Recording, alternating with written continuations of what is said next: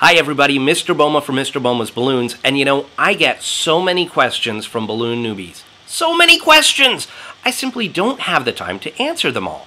And so I put together this video of online balloon resources that will help you find the answers to all of your balloon questions. Now, this is not by any stretch of the imagination. This is not a comprehensive list of balloon resources. There are so many resources out there. But this is a list of some of the resources that helped me when I was getting started about 3 years ago. So hopefully you will find these resources as helpful as I found them. If you happen to be a balloon artist and I left your website or your YouTube channel out of this video, please do not take offense. I simply could not remember them all. I could not fit them all into the video.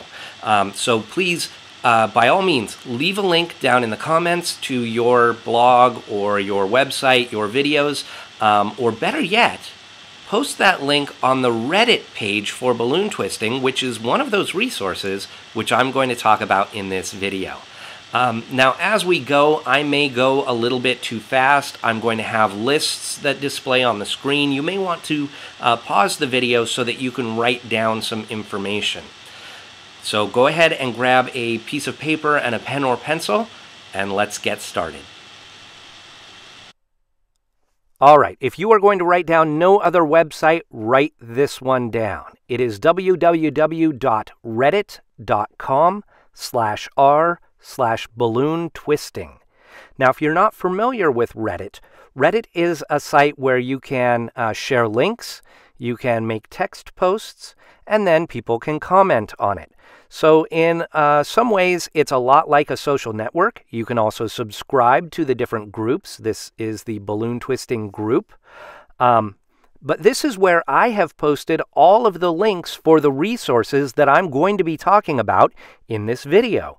So you can see we've got instructional sites, we've got stores, we've got blogs, there are forums, chat groups, Facebook groups. I've put all of these links here, so check this out and go through all of the links. Great resources, and add your own resources here. Add your own links to the sites that you like. Again, it's reddit.com/r/balloon twisting. All right, since we are on YouTube, let's go ahead and talk about YouTube. People ask me what channels I like that I subscribe to. So here is a partial list of the channels that I've subscribed to. This is in alphabetical order, and it is, again, by no means comprehensive. These are just some of the other balloon people who are here on YouTube. Some of these people are still active and produce videos all the time. Some of them haven't made videos in several years, but their older stuff is still really good and you should take a look at it. So this will get you started. Now, the other thing that I wanted to talk to you about here on YouTube is actually on my channel. So I'm going to click on Mr. Boma's Balloons. And as soon as my channel loads, you will see right below where it says Mr. Boma's Balloons, you see there are a bunch of links, and the third one in says Playlists. So I have taken hundreds of balloon videos by dozens of different YouTubers, and I've organized them into playlists that are categorized. So you can see I have got aquatic animals, vehicles, weapons, bugs, birds, reptiles and amphibians. Now, these are not all of the videos on YouTube. There's no way that I could include all of those. But these are the videos that I personally happen to like, and so I've saved them into playlists. We're going into my mammals playlist right now so that you can see that within each playlist, I've also organized the videos. So I've got all of the dog videos grouped together.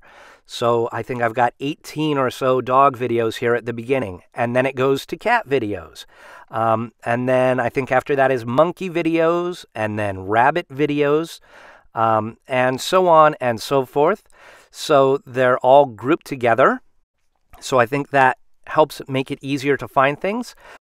you're going to see there are going to be a couple of dead links coming up. Sometimes people either hide their videos, make them private, or they delete them, and so you get these deleted video space holders in there. Eventually, I'll go in and I'll delete those from my playlist and clean them up.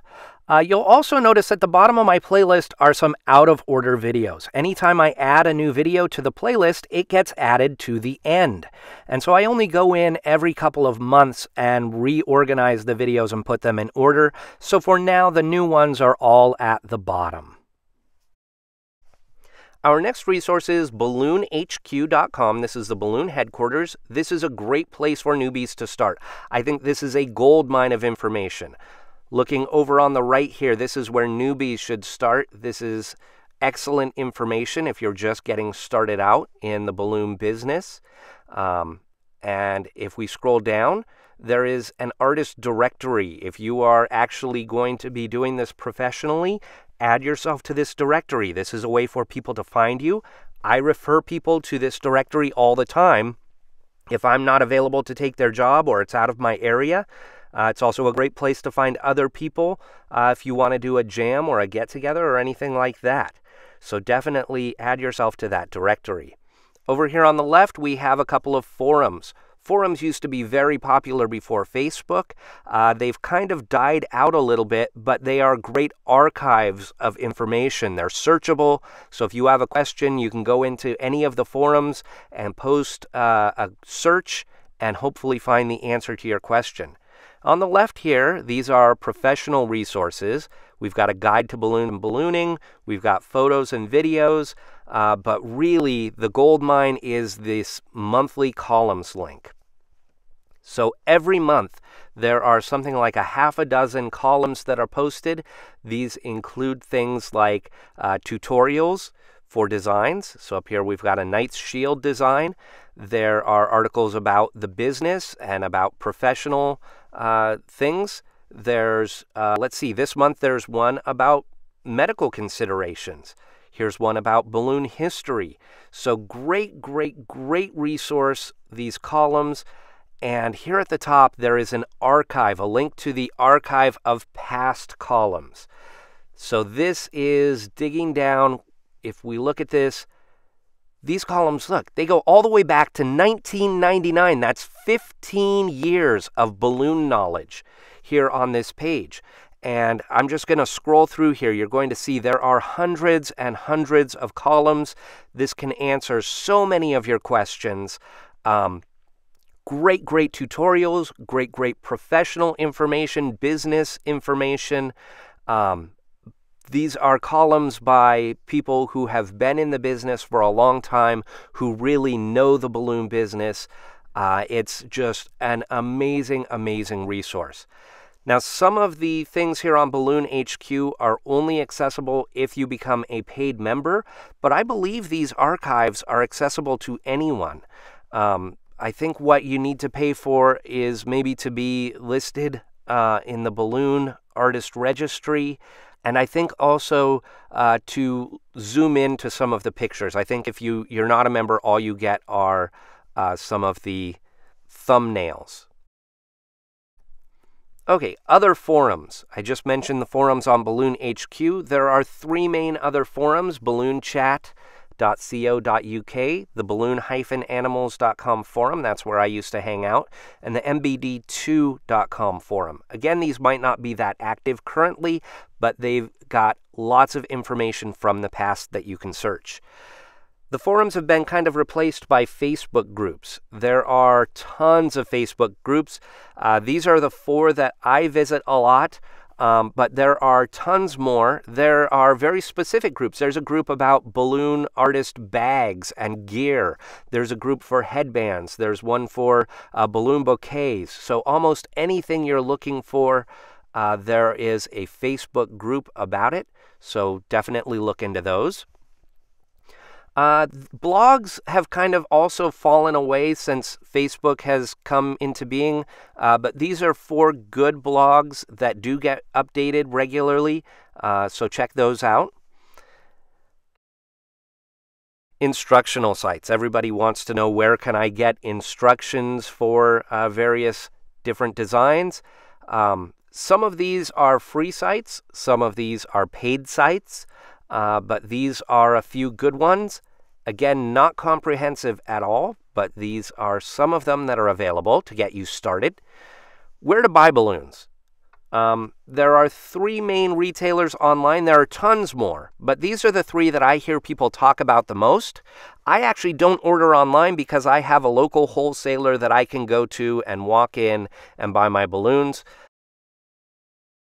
And lastly, oftentimes we forget that just doing a basic Google search will find us the information we need. If we're just looking for pictures, do an image search, check Instagram, Flickr, Pinterest. All great resources for you.